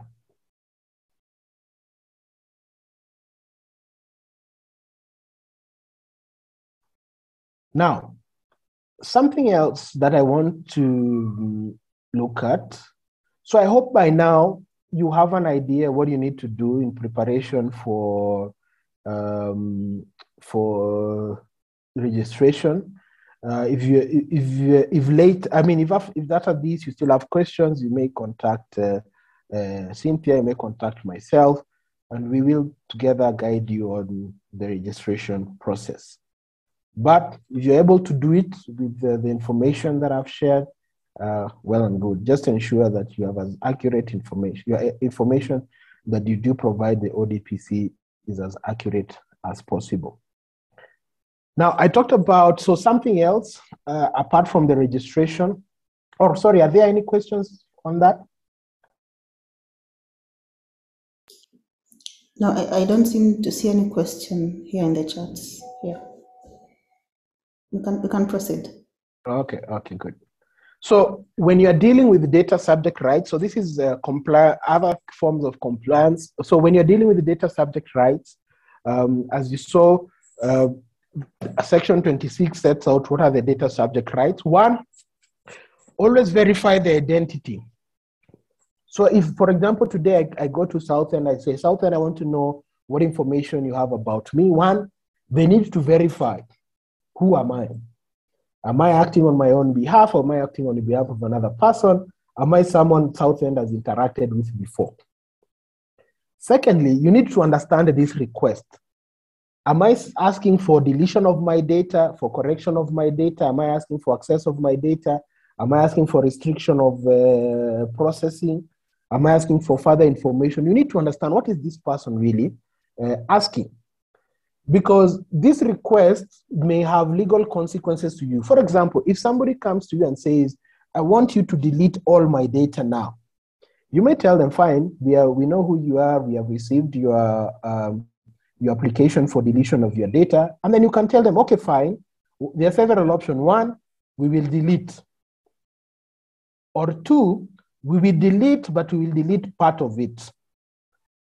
Or three, we will not delete because of the following reasons. And you can say, this act says that we must keep this data, this act of parliament says we must keep this data with us for a period of X number of years. So we cannot delete, or we require this data for litigation purposes, that we have cases in court that require this data, so we cannot delete this data. Or we need it for audit. Our auditors state that we need to keep our records for a period of these years, but after that we'll be able to delete. Then you need to discover what personal data do you have. That is why the data inventory is very crucial, and the data inventory is a living document.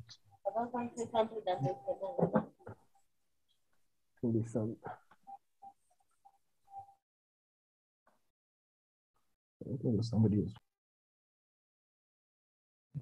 So that's why the data inventory is very important, so that you're able to know what personal data are you holding in your institution. So whether it is the legal department, the compliance department, whatever department it is, or whatever function the organization it is, when you are aware what personal data you are holding within that institution, then you are able to respond and consult. And here consult means please consult with you might be the DP, data protection officer, but you are not the legal officer. Go and consult your legal officer. Even if you are the legal officer who is also the DPO, please consult other departments to see how you are going to deal with this data request. Ensure that you are collaborating, communicate effectively with the in-house, and then inform your data subject of the decision that you make. There was the question of, there was the issue of the HR, what do you call it? The HR, I think it's Doris who asked about the HR application or system that they are using. When you are using vendors, always ask yourself, have a vendor risk assessment template. This template is usually incorporated with your procurement. It comes up with your procurement policy, so that whatever compliance you're asking, the same way you ask your vendors whether they have a tax compliance, etc. So now, with the registration starting, one of the things that you may need to ask some of your vendors is, are they registered with the Office of the Data Protection Commissioner? Are they compliant with the provisions of the Data Protection Act? Do they have a data protection officer? Do they have data protection policies? Do they have a security policies? All these things that your institution must comply with, you must also ask your vendors their need to comply. Then you need to ask yourself which of your vendors handle personal data. Are these vendors handling critical aspects of if your vendors are cloud service providers and your only storage is cloud service, then that is critical aspect to your company. Do you have vendor contracts, and do those contracts specifically lay out what are the duties, obligations of both the both the vendor and yourself? And then you need to continually review your vendor compliance. So while you are doing this, you need to have an inventory of all your vendors that are handling data, have a vendor rating and scores, know which vendors have a high rating in terms of compliance with the provisions of the Data Protection Act. For example, you could say, if a vendor is not registered with the ODPC, their rating goes down.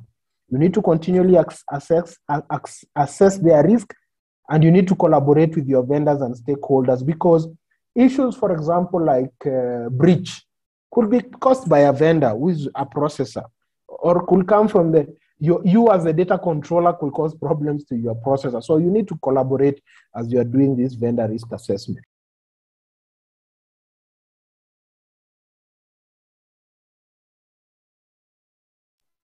Then the next thing is document analysis. You will find there are a lot of documents that are contracts, etc., agreements, etc., in-house, external documentation, terms and conditions. Look at all your in-house and external documents. Identify whether there are data subjects in those documents. Identify who the data controller is. And I say it is very important. So let me give you an example. So a few weeks ago, last month, and not a lot than certification. This is in terms of the role under Section 8 to encourage self-regulation.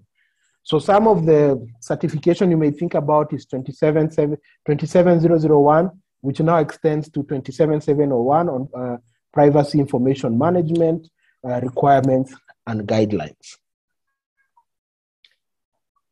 If you're doing direct marketing, if you're involved in the direct marketing, one thing that you must do is that I've talked about this already, Section 37, you must have obtained express consent from the data subject.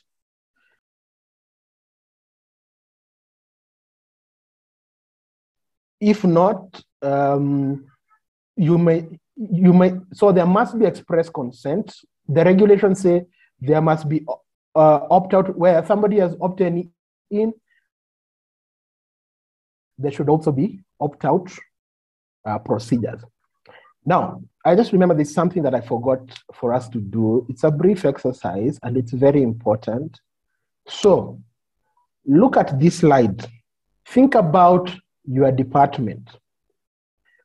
Think about your company and think about one department, whether legal or whatever. I want you to come up with a simple data inventory.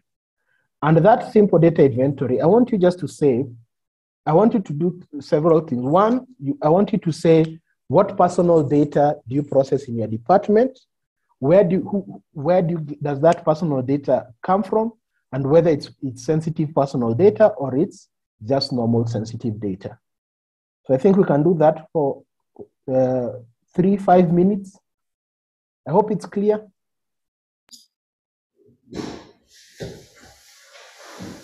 Yes, this is a good activity. Let's get up and yeah. I know we've been seated for like 3 hours. Sorry, or it's my network that's a problem. But just take what you said and repeat. Yes, please. So on the personal data, that would be ID number. I'll use the ID number. And then it comes from the customer. And it contains sensitive data. And we process it for KYC purposes, to conduct KYC. And then the lawful background of processing is when we are onboarding, we need to do a background to ensure that it is genuine. So we will use. Anyone else? Just unmute yourself and share.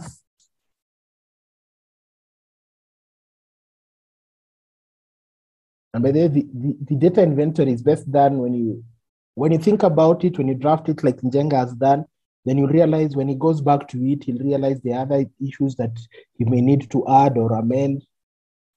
So it's best done with a lot of practice. Could we have one more?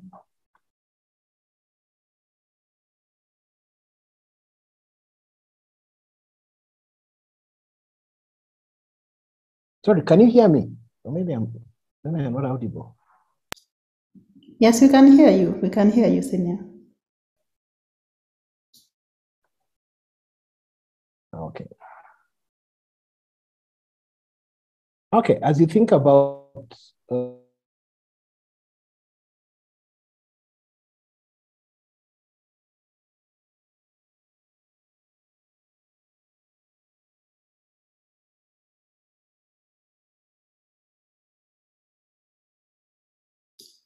It's like we've lost you again. We can't hear you. I can't hear you personally. I don't know if the audience can hear you.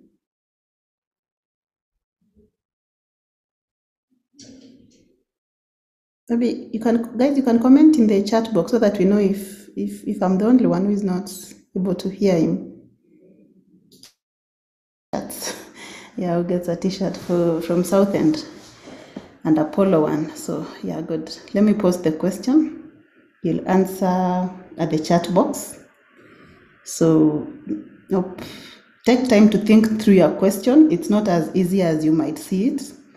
So don't rush to answer the question because it looks simple. But as you answer the question, have in mind. I think I'm back. I don't know. Today's Safaricom is horrible. Can you hear me? Yes, we can hear you, Cynthia. Oh, okay. All right. Let me give you the host presentation.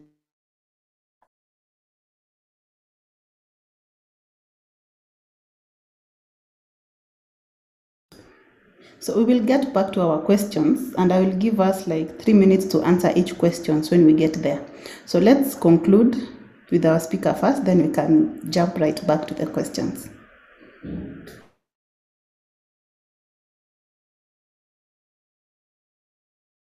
Okay, you can hear me?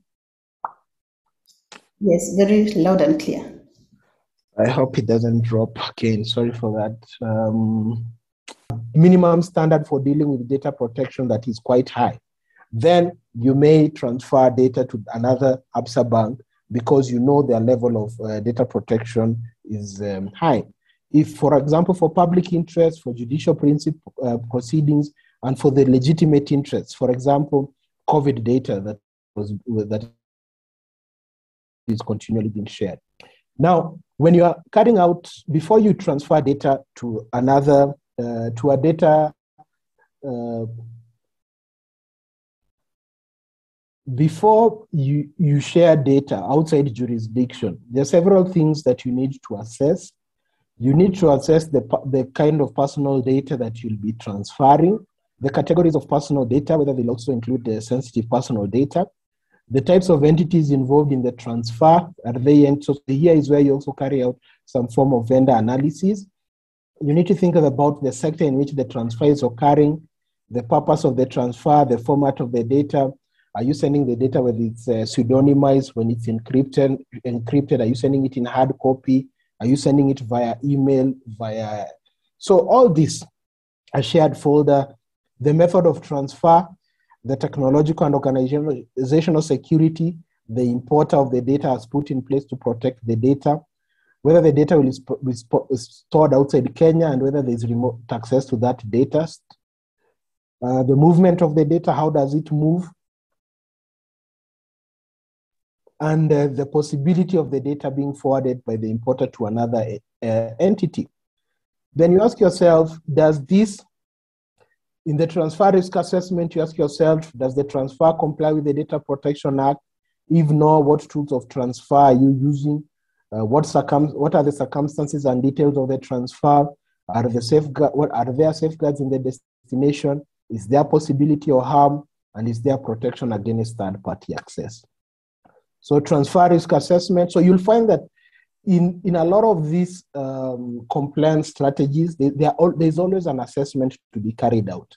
You have to ensure that you carry out a very in-depth assessment and have a report, record that report, also record that you have carried out a transfer risk assessment so that you're able to comply with the principle of accountability. An in-house, if you're coming up with an in-house policy, because in-house, one of the ways that you need to comply, that will help you to comply, is having an in-house policy that dictates to the board, dictates to management, dictates to member of staff, your data sources, your basis for collection or processing personal data, the personal data that you are collecting, how do you collect data, how do you process it, how do you store the data, how do you ensure accuracy in your organization, how do you ensure data security, what is your data retention policy, how do you handle complaints within the organization, how does the data protection officer operate in relation to other officers in the organization, how do you carry out communication relating to data protection, who and why and how do you allow third-party access? How do you conduct data protection impact assessment in your organization? How do you deal with non-compliance of a member of the board, a member of staff, a member of management, employee, agents, obligations, data transfer? So these are just bullet points. They're not exhaustive. There are many more components that may be there in a privacy policy. But an in-house privacy policy is like a HR manual. See, the way in every organization you have a HR manual that says how you dress, how to get leave days, sick days, if somebody is harassing other employees, if somebody comes to work drunk, under the influence, if somebody is eligible for promotion, that kind of thing.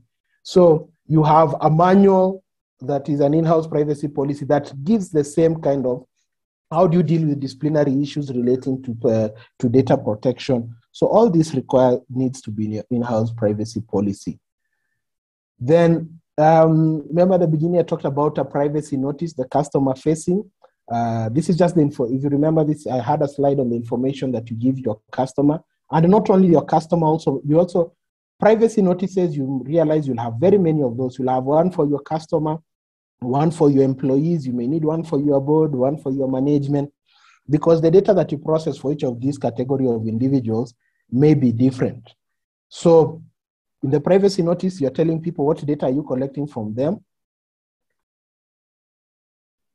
You're telling them how you collect that data, how you're going to use that data, how you're going to store the data, how you're going to keep that data safe, whether you share your personal data with their personal data with third parties. You need to remind them what their data protection rights under Section 26 are, how they are to contact your organization, and how they may contact the Office of the Data Protection Commissioner. Something else for emphasis, it's important, as I said, you need to have very good record keeping. Keep records about the people you train on data protection, the different versions or revised versions of your data policies, your privacy notices. Have good records, how you appointed your data protection officers, what are their TORs, what are their deliverables, etc. Good record of inventory of personal data processed, the reasons for processing personal data, an inventory of the third parties with whom the personal data is shared, strategies about to ensure correctness of data and security of data, have a good record of the complaints, how you deal with those complaints, requests by a data subject, and a good record keeping of any data breaches, even when they occur. For the DPO, I think I talked briefly about the DPO. The section 24 says that a data controller or a data processor may appoint. My advice is always that certain institutions, if you're in hospitality, if you're in banking, if you're in a SACCO, in insurance, etc., you must designate a DPO. But for smaller SMEs, the Act allows you to use external DPOs, which is also allowed. So as a DPO, your role is to advise the controller or data processors, the employees, the board, and you have to ensure as a DPO should be part of senior management, just like the internal auditor is a senior management. At no particular point should the DPO be a junior officer. It should always be senior management, and a DPO should be making reports either to a committee of the board or to the board directly. Excuse me. So the DPO ensures compliance, all these things that I've been talking about. The team leader, the person who spearheads this compliance process, of course, is the DPO. But the DPO also works with what you call a committee. So where you find that, so there needs to be a data governance committee or a data protection committee, whatever name you will give it, where the DPO is the chairperson, and then there are members from other organizational functions and departments. And this governance committee, its terms of reference are basically to meet regularly and review the process, the progress of data compliance within the organization, and to support the DPO. They may also meet on ad hoc basis in the case of issues arising. They promote the culture of good governance within the organization, within their functions, within their departments. And of course, they provide advice for the DPO when a decision needs to be made. So the DPO is not to act in isolation. The DPO needs to be facilitated with the resources, needs to have this committee that, so this, for example, this data governance committee could have the it has the DPO, it has somebody from finance, it has somebody from HR, it has somebody from ICT, it has somebody from legal, and any other risk, and it has somebody else from risk and compliance. So you'll see all these individuals and this expertise when they come together to review the progress. That wheel that I showed you, they are able to bring the expertise and their knowledge base to that wheel of information governance to ensure proper compliance, not only with data protection principles, but also with data analysis, etc. In terms of security controls, you need to pay attention to the nature and scope and purposes of your data processing. Different industries have different security controls. So think about your industry and think about what are the best practices around security and controls. Also think about the cost of implementation of these security controls. If there is to be a breach, the first thing that you need to do is contain the breach. Once you've contained the breach, or as you contain the breach, assess the breach. Assess the breach severity risk assessment. Has any risk been occasioned, or has there damage been occasioned? Notify the data protection commissioner within 72 hours as required, and the data subject within a reasonable time. And then, of course, review your security controls. So look at section 43 and also the general regulations. They guide on data breaches. Regulation 37 of the general regulation talks about the categories of notifiable data breaches. I find it a bit difficult because it gives a list of the kind of data that you need to pay attention to. And I think in terms of practicality, this will be extremely problematic. But let's wait and see. But as the data breach, as the communication that you have to make, of course, you need to describe the nature of the data breach, describe the measures that you've put in place or you intend to put in place, recommend measures to be taken by the data subject just in case any damage has been occasioned upon them. If possible, identify the people who caused the data breach, name and contact of DPO, etc. And when you're dealing with data breaches, the strategy, always have an inventory of your at-risk assets. So of course, when you look at it this way, an asset register is important, even not for data protection, but you need an assets register that sets out what are your assets that hold personal data or that facilitate processing of personal data. Review your data, consumer protection and data laws to ensure compliance. Have an incident response stakeholders like that committee, that company governance committee that has DPO, ICT, legal, finance, etc. Assign roles and responsibilities for everyone. Seek external advice where necessary. Carry out practice drills. Always document if a breach occurs, and always learn from the data breach. Thank you. So I hope, it's just 2.5 hours of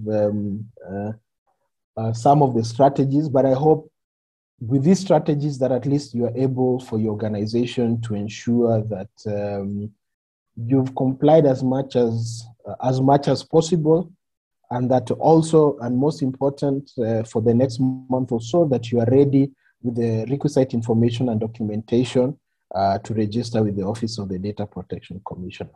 Thank you very much. Wow, that was a great presentation, Cynthia, and I hope we've all learned something, and I believe that it has given you a renewed emphasis on organizational accountability, and you realize that this presents to us, or it rather demands, a proactive and robust privacy governance strategy. So as we start the compliance journey, I hope I will work with some of you or most of you as we walk this journey and start. So I want us to move to our questions. And yes, this is the first question. You'll respond in the chat. And that is the first question.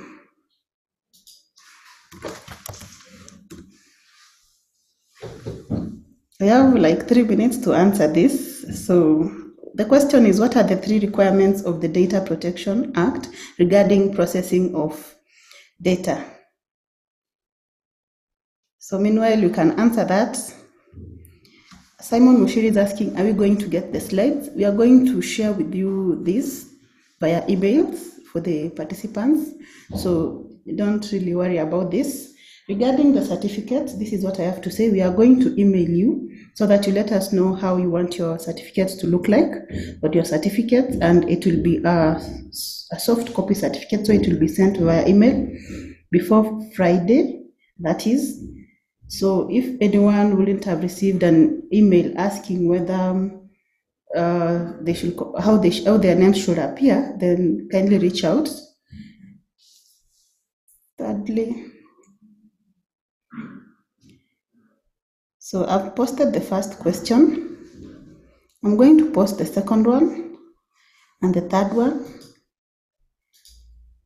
Then we can pick a winner, and you let us know how, we'll let you know how you pick your t-shirt as well. Then we can call it a day. Thank you for your patience. You've been a very good audience. That one I must recommend and say that thank you. You've been a good audience, following up, asking questions at least it's not been like a monologue all along. We've had a great conversation around data controllers and data processors, and we hope to have more conversations. You can still engage us. You can still engage Mugambi Laibuta on the processes and requirements and everything. We also do trainings for board members, for staff on data protection. also reach out for that. We also offer cyber security as a service, and we offer endpoint solutions at South End Tech. Endpoint solutions are software and hardware that is meant to safeguard your data. Yes.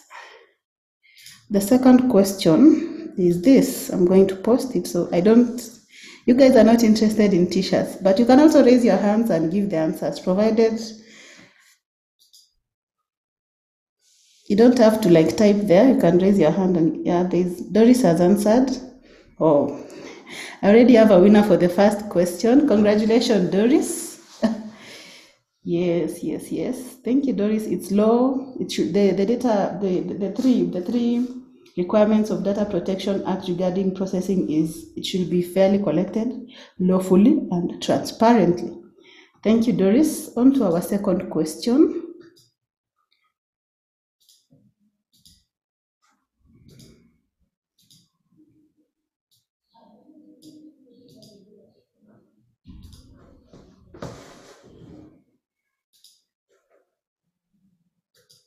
Second question, there we go. What legislations and regulations exist in Kenya regarding data protection and security? So, legislations and regulations. Begin to note that. I'm posting the third question, which is also simple, not so hard. There's a question here. Someone is asking. Okay. I'll ask Cynthia to respond to this. Mr. Mugambi, we have a question from Sandra Nzile. Sandra is asking, is it not compulsory to have a DPO? It is. Okay. I don't know if it's a question or a statement, but this is how it comes out. It is not compulsory to have a DPO, so. No, it's not compulsory. I think there's a question here from Winnie. Where can a group of companies create overarching policies and procedures but with individual observance? Maybe Winnie can explain that. I'm not sure I'm getting that. Then I think there's also the question on, under Section 24, of course, it's not, the Act uses the word may to have a DPO.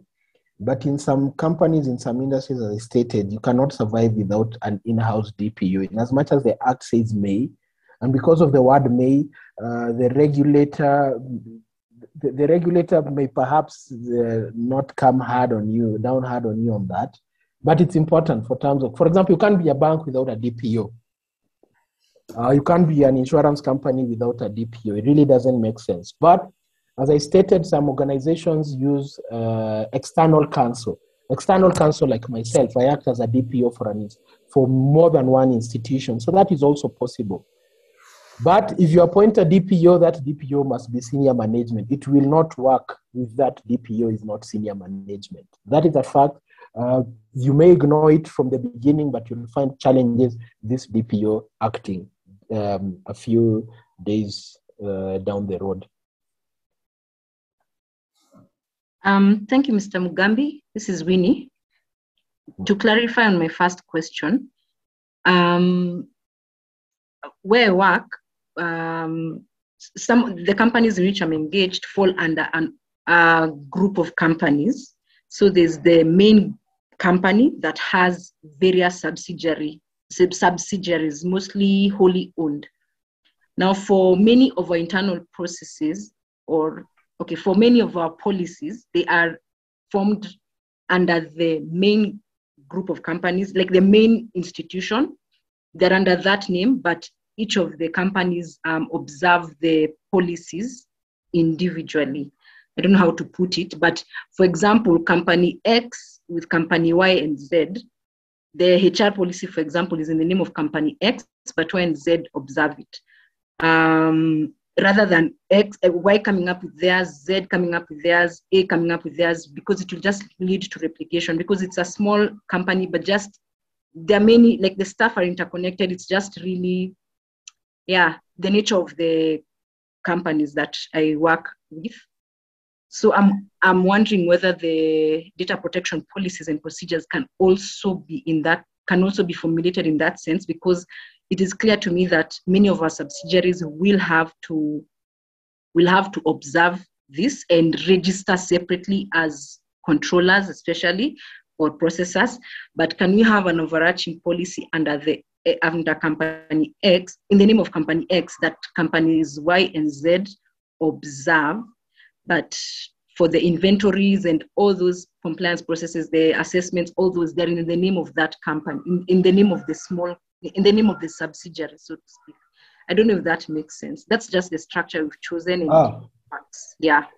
Yes, actually, in terms of, so sometimes you can call them binding corporate rules, where you have a group of companies, those subsidiaries, etc., using the same data protection principle. So that is possible to have one overarching in-house policy, but all these subsidiaries also have to sign up into that those corporate rules or that corporate policy, that combined corporate policy. But since this, I'm assuming these subsidiary companies also have the different rules, you'll find that they'll have different, as much as they may have the same in-house privacy policy, they may have different privacy notices depending on exactly what work they carry out or what operations they carry out. And exactly.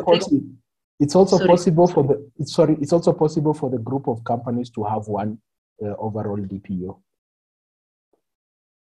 Oh, thank you for clarifying that as well. Thank you very much. Okay.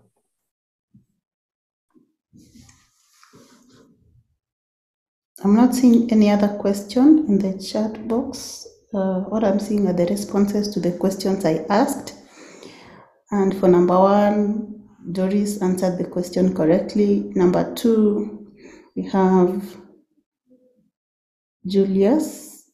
Julius gave me, this is what Julius is saying: the Data Protection General Regulation of 2021, the Data Protection Registration of Data Controllers and Processors Regulations of 2021, and we have the Data Protection Complaints Handling. So Julius, you're almost close, you're missing one. But I think I'd give you the benefit of doubt, you've tried. Regarding number 1, Winnie also answered, and Winnie stated that data should be legally obtained, that is right, for a specific purpose, that is okay. Data shall not be used for purposes outside in the manner specified. She's also right. So I had said that we are going to go on a first come, first basis. So for number 1, we have Doris. Number 2, we have Julius, but you didn't give me all the answers. You're still lacking one. We have 3 regulations and we have 1 legislation. So you left out the most basic. Yeah. Then Brian gave us DPA 2019 General Regulation, Processors and Controllers Complaints Regulation. You are missing 2. Try next time. Alex, DPA 2019, that is just the act alone, which is the legislation. You're missing 3 more. The third question was, what are the 3 principles of information security to ensure data protection? Victor said CIA. Victor was the first one. He answered at 1637. CIA in full means confidentiality, integrity, and availability. So for question 3, we have Victor Ngetich. Yes, I think that was great. Thank you for the participation, the interaction, the questions, very insightful. And I hope to host you and see you again next time. Welcome, and thank you so much, Cynthia, for your time, for the great presentation, insightful, and like making this. I know it was too much content within a short period of time, but it has made us understand what to expect as we start the compliance journey. So I believe we can call it a day.